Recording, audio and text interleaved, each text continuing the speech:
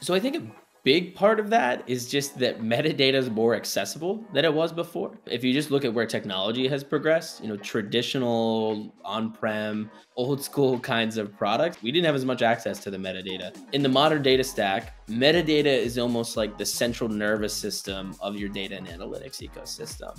It's what tells you where things flow to. It's what tells you how performant they are. It's what tells you, who's utilizing things, where they're at.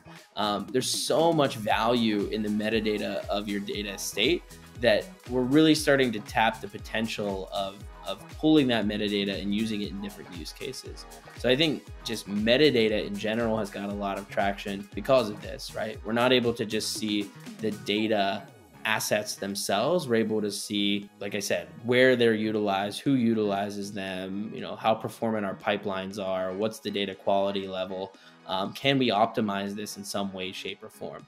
And I think metadata holds the key to unlock all of those use cases.